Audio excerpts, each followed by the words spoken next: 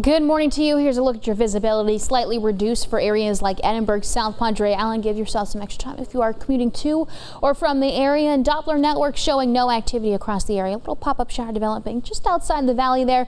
In fact, we're looking at about a 30% chance of scattered showers and thunderstorms in the upper valley, 20% chance in the lower valley. So that rain chance for all of us. Grab those umbrellas. I'll leave you with a look at your 7-day forecast, and we'll see a high of 97 degrees later on this afternoon.